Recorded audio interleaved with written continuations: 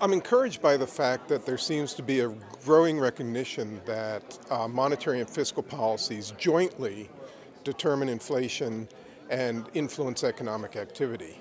Unfortunately, in the euro area, we're still missing a thorough understanding of exactly how monetary and fiscal policy interact when you've got one central bank and many independent fiscal authorities.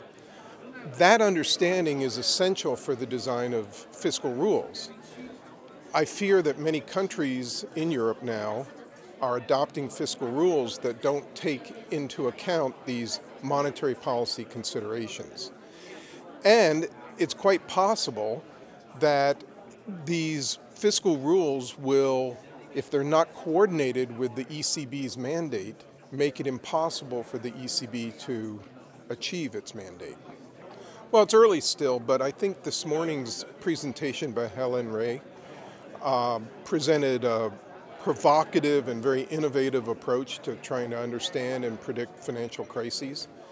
And I think it's going to lay the foundation for a lot more work in that area that will ultimately help policymakers understand the nature of these crises better and be able to respond more effectively to them.